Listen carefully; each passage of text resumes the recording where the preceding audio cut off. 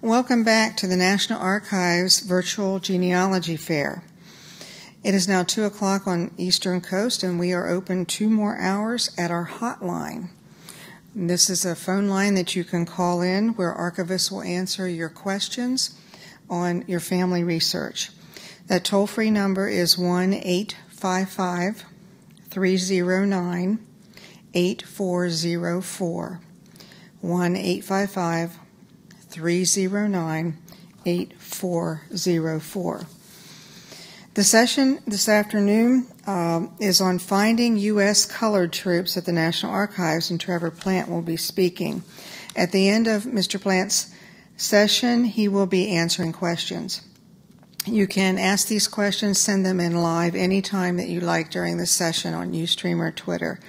If he cannot get to all of the questions during this session, please feel free to direct your questions to inquire, that's INQUIRE, at NARA, NARA.gov.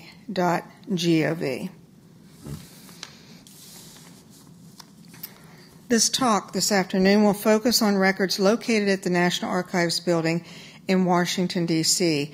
They're relating to soldiers who served in the U.S. colored troops during the Civil War. The speaker will walk researchers through records relating to black soldiers and will focus heavily on what to look for that is unique in records that are common to other soldiers and veterans, such as compiled military service records and pension files.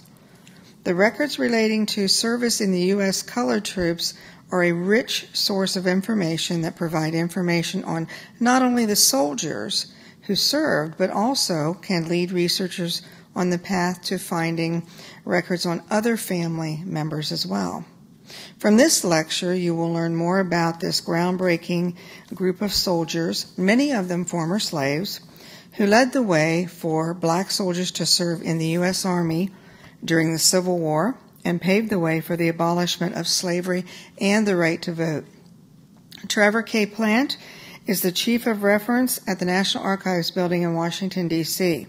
He is a supervisory archivist at the National Archives who specializes in 19th and early 20th century military records. He is an active lecturer at the National Archives and a frequent contributor to the National Archives quarterly magazine Prologue.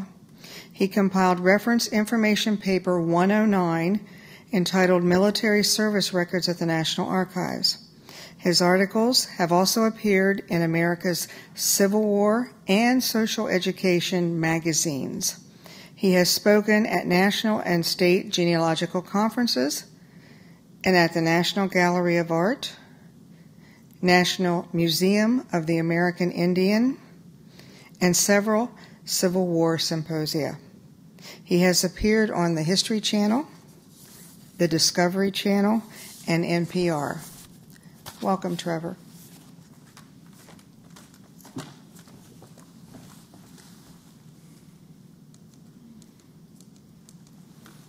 So good afternoon and welcome to Ustream. Today I'll be talking about finding U.S. colored troops at the National Archives. In 1863, the U.S. Army began to organize regimental units of African Americans as the United States Colored Troops, or USCT. Both freemen and former slaves served in these regiments as enlisted men. Some USCT regiments originated as black state militia units that formed prior to 1863. A few Connecticut and Massachusetts African American regiments retained their state designators and did not assume USCT regimental numbers following the formation of the U.S. Colored Troops. However, several Louisiana State Native Guard and Corps d'Afrique regiments were reorganized or renamed as U.S. Colored Troop regiments and came under that jurisdiction by late 1864. USCT regiments included regiments of cavalry, artillery, and infantry. During the Civil War, approximately 179,000 African Americans served in the U.S. Colored Troops as enlisted men. We also have service records of the regiment's white officers as well. The service records are by type, so in this case it would be filed under U.S. colored troops, then in numerical order by cavalry, artillery, or infantry, then alphabetical by the soldier's name regardless of their rank or the company that they served in within the regiment.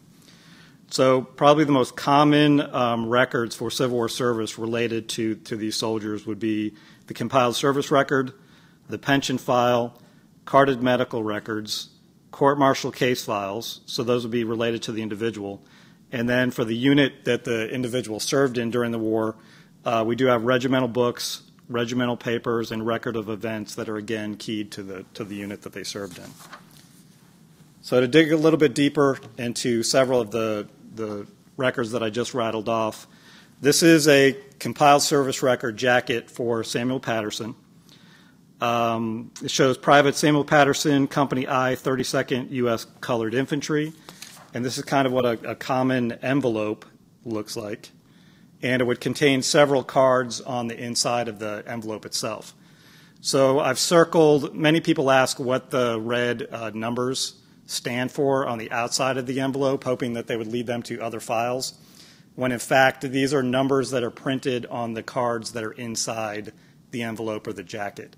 So in this case, it's showing that there should be 12 cards inside the service record jacket for Samuel Patterson.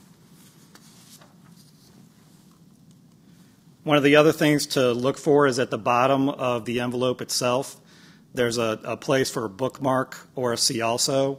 In this case, both of those are blank. If there was a file citation in either one of those locations, then that would be leading people to other files that would be related to the soldier, where the information may or may not be included in the service record. In some cases it is, and in many cases it's not. So these are 3 cards, again related to Samuel Patterson, that are lined up side by side. And again, they're very typical for what would be found inside a soldier's service record. Near the top of the card, it would show the original record that the information was transcribed from. So the middle card shows company muster in roll, and then the card on the right shows company muster roll. And in fact, most of the cards that are in a typical service record were taken from the company muster roll. And a muster was basically taking attendance, and it's every 2 months. So it'll show the 2-month period. It'll show if the soldier was present or absent, and there will be a remark section, and usually it's related to if the person was absent, then it would show in the remark section why, if that was known. So the first card I've highlighted in red, this is from the muster and descriptive roll, and it shows, again, this is going to be descriptive information that was provided by the soldier at time of enlistment. So this shows that Samuel Patterson was born in Philadelphia. His age was 24 years old. His occupation is a hostler who is a stableman. He enlisted February 25th, 1864 for a period of 3 years.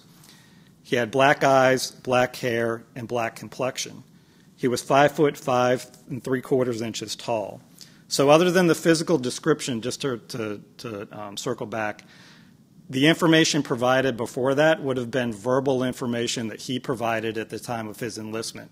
So he's the one that's saying how old he is. He's the one providing his name. He's the one providing where he was born and what his occupation is. Then down in the remarks section on that same card, it has noted, new recruit enlisted from the 21st Ward, 4th District, Pennsylvania. So that would have been the 4th Congressional District. And this is important for the War Department because it goes towards the draft quotas that would be the state and the local draft quotas for Pennsylvania. So he would have counted towards the draft because he enlisted. Then the middle card, again, this was from the company muster in roll. And this is going to provide information not just on the soldier but on the unit. So it shows that the company mustered in on February 21st, 1864 in Philadelphia, Pennsylvania, and that would have been mustering into federal service. So that date would have been critical later for the pension office when they calculated a veteran's federal service in the U.S. Army. Then the card on the right in the remarks section for that muster roll shows from the muster roll dated May and June 1864, that Patterson owed the U.S. government 44 cents for one canteen, and then on the next card, due the government 10 cents for ordnance. So this is money that he owed the government. Then the middle card has company muster out information from this. This is from their muster out roll, and it shows that they mustered out at Hilton Head, South Carolina on August 22nd, 1865, and that they were last paid on February 28th, 1865. So again, this goes beyond just this individual soldier and shows that that company wasn't paid for nearly 6 months. The last card in the remarks section, this is unusual to find in a service record. This is a list of battles or skirmishes that Patterson was involved in. So it has Battle of Honey Hill, South Carolina on November 30th, 1864.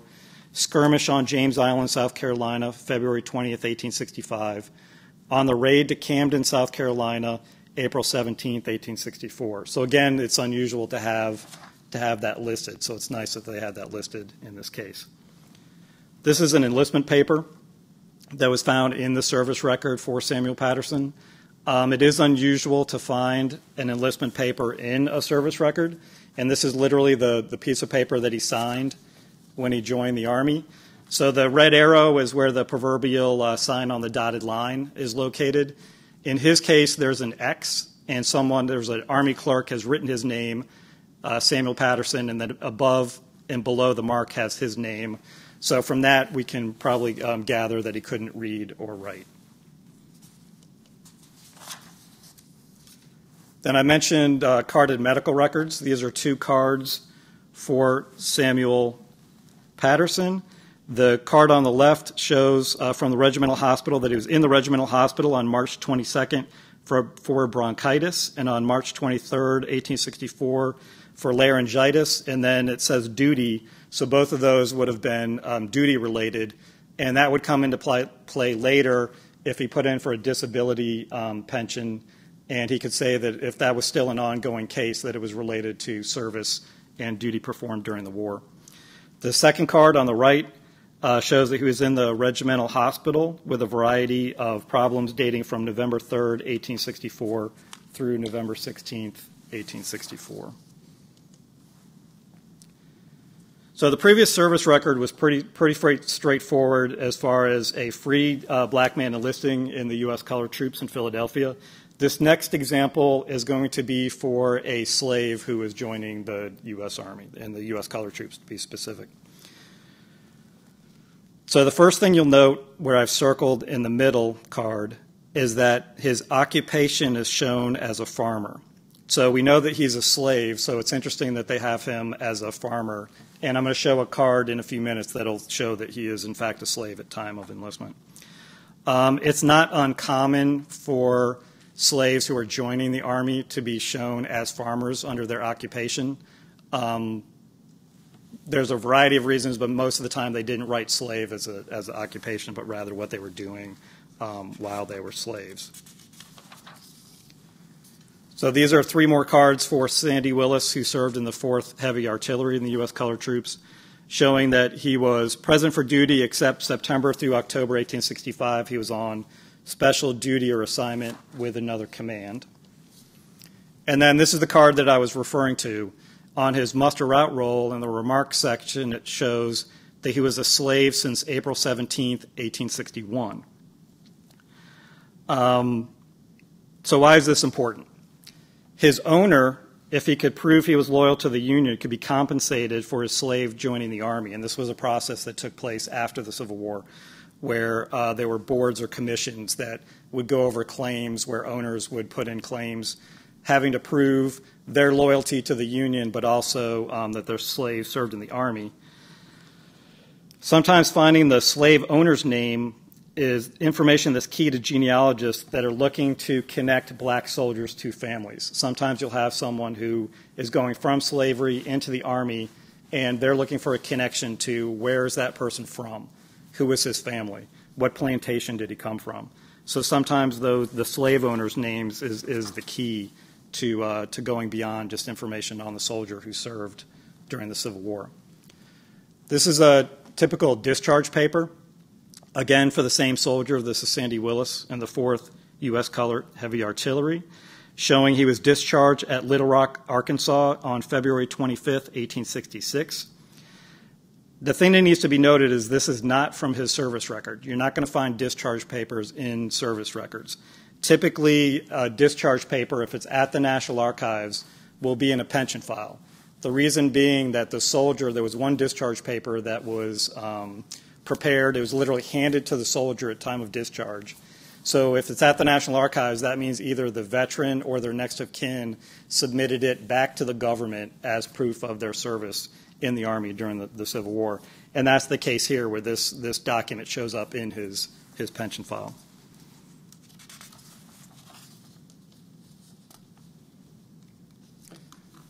This is a before and after shot of escaped slave Hubbard Pryor, showing what he looked like prior to joining the Army and then right after he's in uniform. And he served in the 44th U.S. Colored Troops. Next, we have a casualty sheet for Lewis Lockhart, who served as a private in Company K of the 54th Massachusetts Volunteer Infantry. Shows that he was killed July 16, 1863 at James Island, South Carolina. This is from his compiled service record. And if you notice, pay attention to how his first and last name are spelled on this sheet. And before I move on, the 54th Massachusetts, that was the unit that was featured in the movie Glory. So if you saw the movie Glory, that was the key unit in that film.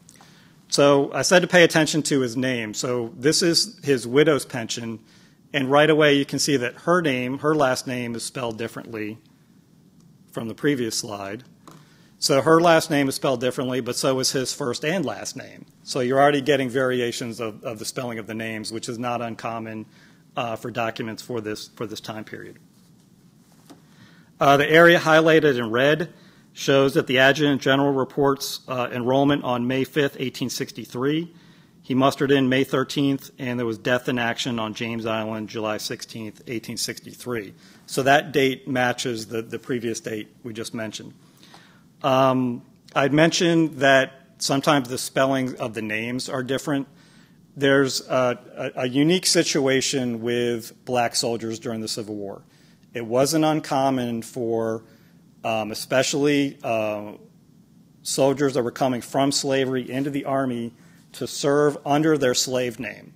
Then after the war, change their name. Sometimes they change their first name, sometimes they change their last name, sometimes they change both, which is fine until they get married.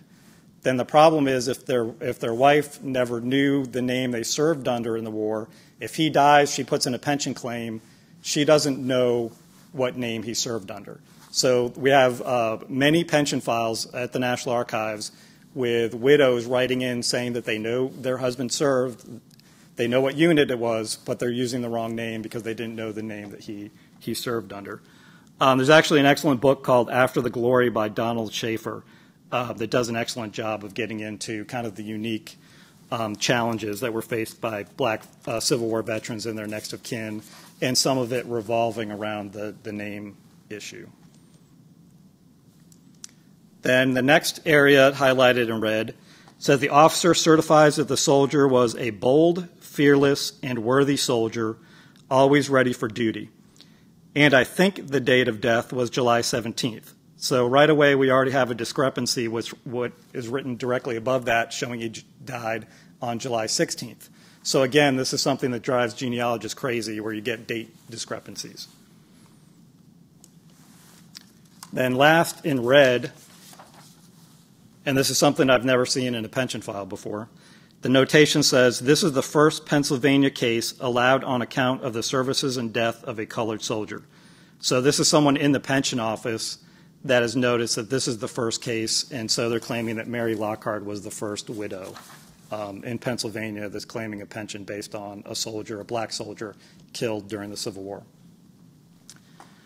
So the next document, this is also from a pension file. This is for Elizabeth Keckley.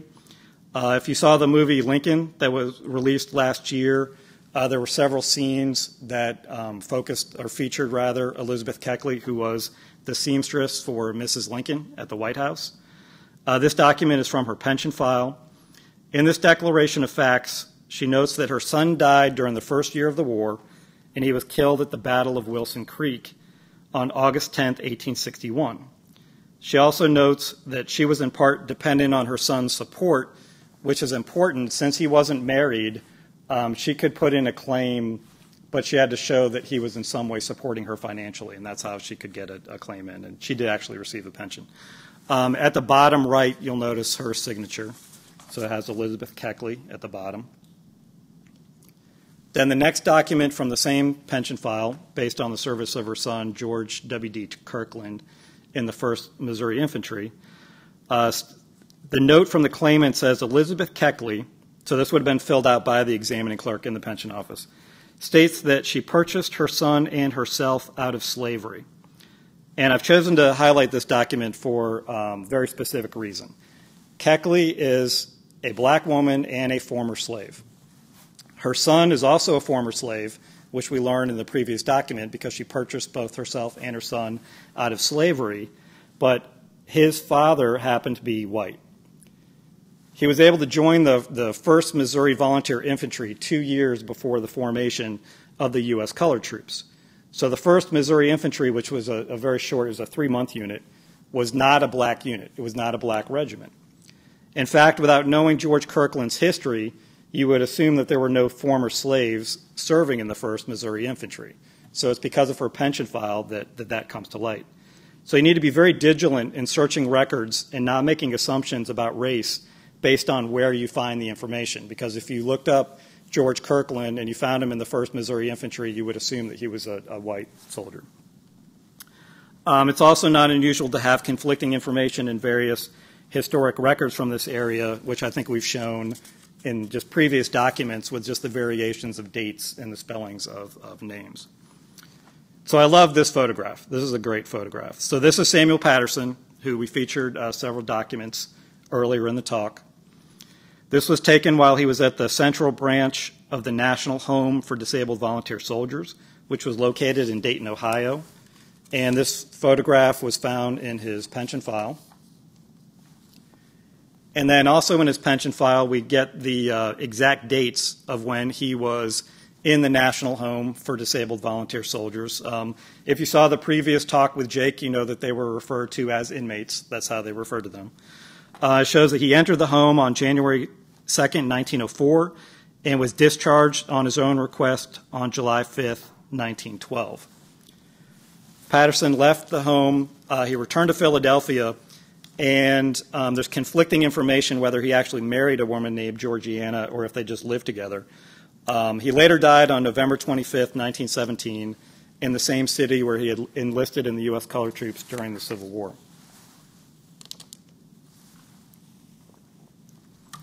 So this document that I'm featuring now, this is what makes genealogy fun for some and drives other genealogists crazy. This is a marriage certificate that's found in the pension file for Samuel Patterson. This marriage certificate has nothing to do with the marriage of Samuel Patterson. So this is his wife's, or alleged wife's, first marriage to her first husband. So it shows that she was married to a Samuel Blake in Philadelphia. So Georgiana Lewis married Samuel Blake in Philadelphia on June 6, 1852. He died August 8, 1883. So the pension for Samuel Patterson actually provides a lot more information on someone else. So in this case, the life of Samuel Blake. So from Samuel Patterson's pension file, we learn that Samuel Blake served in the U.S. Navy during the Civil War, and he and Georgiana divorced on September 15, 1873. We also learned from the same file that she had no idea that they were divorced. The pension examiner actually found from local records, he found records showing that the divorce was filed in Philadelphia, but when he interviewed her, she had no idea that she was divorced from Samuel Blake.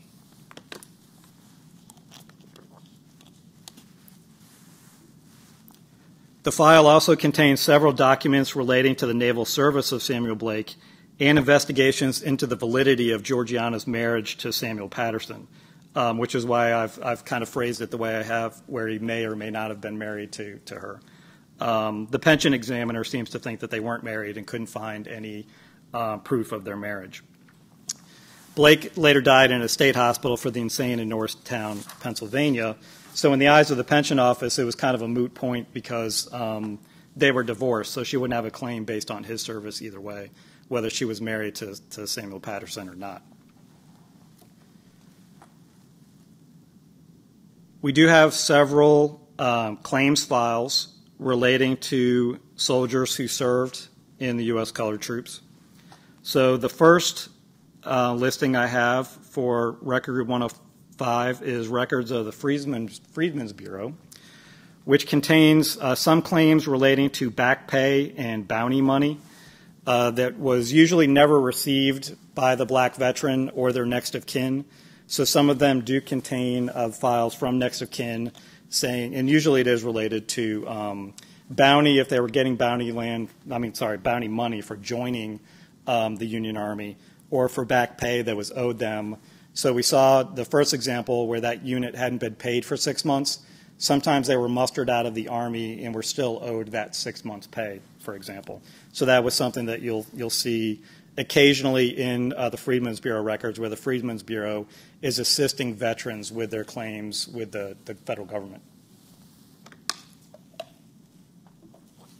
Next, I have listed Record Group 94, which is Adjutant General Records. And this relates to slave claim commissions. So these are what I was talking about earlier, where slave owners after the war could put in a claim to one of these commissions. But you had to be from one of the border states. So it had to be Delaware, Kentucky, Maryland, Missouri, Tennessee, or West Virginia. And again, the slave owners had to prove they were loyal to the Union and that their slaves had served in the Union Army. So that's why it was important for the clerks, when they were noting the service records, if the person was a slave at the beginning of the Civil War, as was noted with Sandy Willis, showing that April 17, 1861, he was a slave when the Civil War began.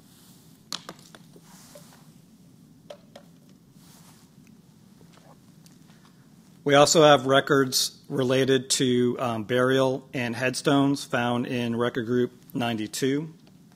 And here we have listed burial registers of national cemeteries, which do contain U.S. colored troops. That's entry 627. That is found reproduced on Ancestry.com. The next one is a list of interments of colored troops during the Civil War, and that's found in entry 637. Again, these are all in Record Group 92, the quartermaster records. Third is card records for headstones. That's entry 628. That is also online on Ancestry.com, so those are digitized. And last, I have headstone applications in private cemeteries, and those are entry 592. Then I've got a few examples of two of those. So the first is a card record for headstone. So this is showing William Washington, that he was a private in Company G of the 3rd U.S. Colored Infantry. He was buried in Village Cemetery, which is located in Stroudsburg, Pennsylvania.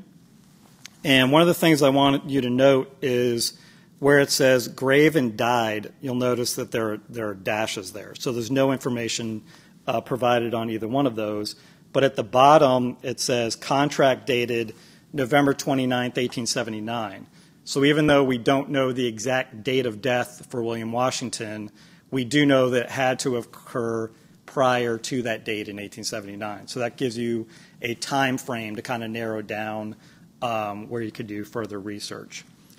In many cases, these cards do contain the grave location, where it'll have the row and the plot number, or sometimes the plot number, and often it does include the date of death. But I did want to show one that didn't have that information, because I don't want to show ones that have all the information all the time, because then people get their hopes up and they get mad when they see blank spaces.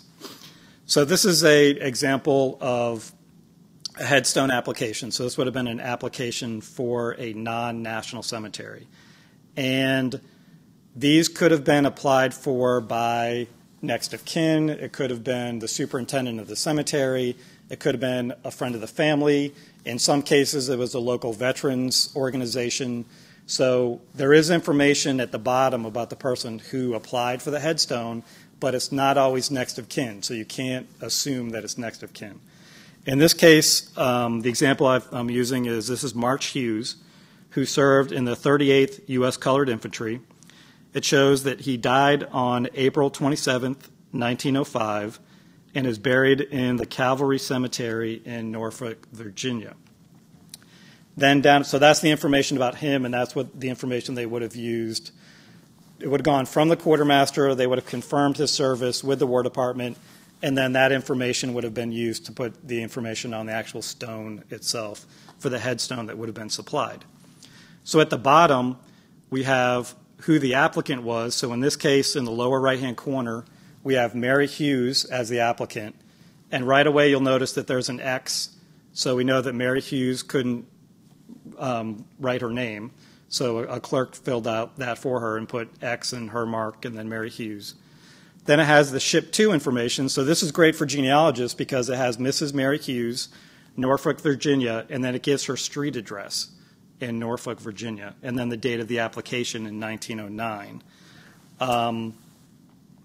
So obviously they have the same last name. We can't assume that this was his wife. So definitely you would have to do further research to determine what her relationship was to the deceased. So many of the records I went over today have been digitized and are available online on two of our partner sites, fold3.com and ancestry.com. So these are National Archives records that are available online on one of these sites. So on fold3.com, all of the compiled military service records, so all of the service records for U.S. colored troops are online now, and that's as of this year. So that's very recent that those have been all put up online. The pension index by unit, so you can focus on just U.S. colored troop units and search which pensions from that unit were applied for. And then the regimental records for the 54th Massachusetts are also on Fold 3. On Ancestry.com, you'll find a comparable index for the pension that's Civil War and later that's a little bit different. This one is alphabetical by the name of the soldier. So the one on Fold 3 is by unit. The one on Ancestry is by the name of the soldier. And that includes if next of kin applied, it's still going to be keyed to the name of the soldier.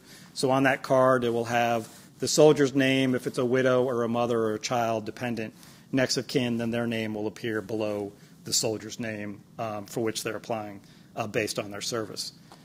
There's a register of deaths of U.S. colored troops from 1861 to 1865.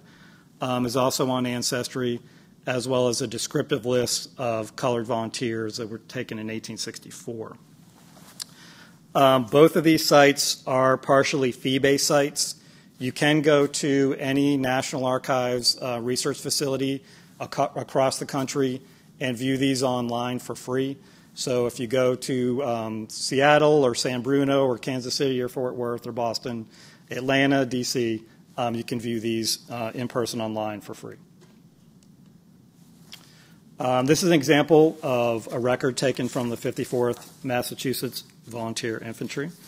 So this is a list of the names of enlisted men of the 54th Regiment Massachusetts Volunteers missing after the assault on Fort Wagner, July 18th, 1863. And this is from their unit records. There are several secondary sources that will provide excellent information and background on U.S. colored troops during the Civil War. Freedom by the Sword, the U.S. colored troops, 1862 to 1867 by William Doback. This is a very recent publication. It's very good. It just came out 2 years ago. It was published by the Center of Military History. Next one is the Sable Arm. This came out several decades ago, but it's still a standard, very good, by Dudley Taylor Cornish. Black Soldiers in Blue, African American Troops in the Civil War Era, edited by John David Smith, is a collection of essays by various authors on African American troops. Forged in Battle, The Civil War Alliance of Black Soldiers and White Officers by Joseph T. Glathar. This focuses on literally the relationship between the white officers and black soldiers. This was a very unique experience, and he gets into the uniqueness of what it was like for both the officers and enlisted men, and how these units were different than the rest of the Union Army. The Army likes everything the same, and these units were different. So it shows what that process was like of trying to get them serving with other units and proving that they could fight and they would fight in battle, and they did that. Next is, and this just came out this year, African American Faces of the Civil War. So this is an album by Ronald S. Codington. So each section has a photograph of a specific soldier or sailor, and then has their story. So it's a very unique book, and one that you should definitely take a look at. And then the last one, I mentioned this earlier. This is After the Glory, The Struggle of Black Civil War Veterans by Donald R. Schaefer. And again, this gets into what the veteran experience was like for black Civil War veterans, be it Civil War veterans groups with other Union veterans, or what the pension process was like, what it was like job hunting and getting jobs and that type of thing. So that's what I had. So good luck with your research. And now we will be taking questions. Are there any questions? Yes, Trevor. Thank you so much for your presentation. Our first question is actually from the Archivist of the United States, whose question is it true that Wyatt Earp deserted from a North Carolina unit during the Civil War? We have found no evidence to that fact.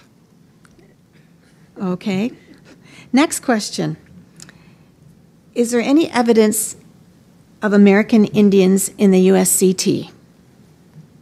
Again, you have to be very careful when it comes to race and race identification, because for this period, often it comes down to how the person was identifying themselves or how others were identifying them. There were some units in the Union Army, actually in the Union and Confederate Army, that had large portions of Native Americans that did serve in those units. And many of those units are known. It wouldn't surprise me if there were some Native Americans that did serve in USCT regiments, but they may not be identified that way in the service records. So it may be other records that identify that person as being a Native American, but it may not be in the U.S. Colored Troop service record. But no, it's a great question. Okay, and our last question is two parts. Would NARA have any records if someone was offered a promotion to a USCT unit in the Civil War but declined it? For instance, this person already has a compiled military service record, and they're wondering about possible USCT-specific records. So read the beginning of that one. Would NARA have any records if someone was offered a promotion to a USCT unit? Got it. There's a whole other, so I could do a whole other talk on that question. We do have records. We have quite a few records. One of the things they had to do was, starting in 1863, is they had to form these units that had never existed before. So what they were doing is they were looking for white Union veterans who would then populate the U.S. Colored Troop units as officers.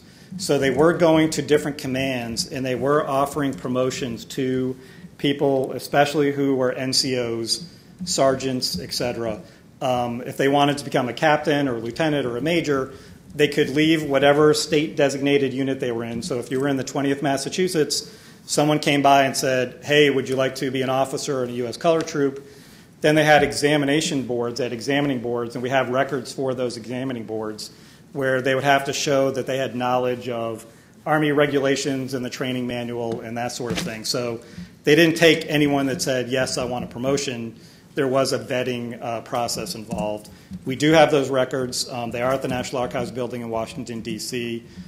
Sometimes in the first unit's compiled service records, so to use the same example, if you have someone that was in the 20th Massachusetts and they were a sergeant, in that service record, it may have a notation showing that he transferred to a U.S. Colored Troop.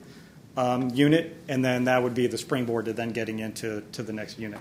But we do have several records related to these examination boards and recruiting for the U.S. color troops. There was an office within the Adjutant General's office that was in charge of recruiting specifically for not only the officers of the unit, but also for enlisted men to then populate these units that had never existed before.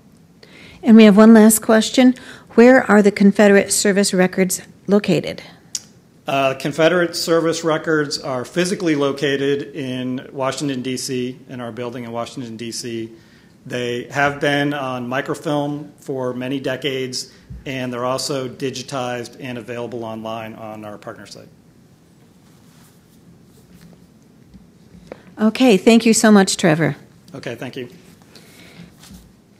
Our next lecture starts at 3 o'clock, and the presenter is Mark Milan, and he will be talking about genealogy through Navy deck logs. Please join us again at 3 o'clock. Thank you.